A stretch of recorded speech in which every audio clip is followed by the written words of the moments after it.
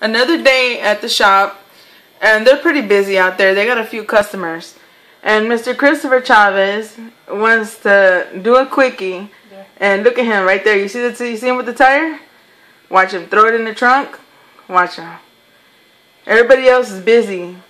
They ain't paying no mind to him. He just throws it in there. Look, like nothing. Look at him. And that's it. There you go. He took less than what, a half a minute just doing that? Watch out. Don't have Chris around your house. If you have anything valuable, I would advise you to lock it up. Don't let him near you.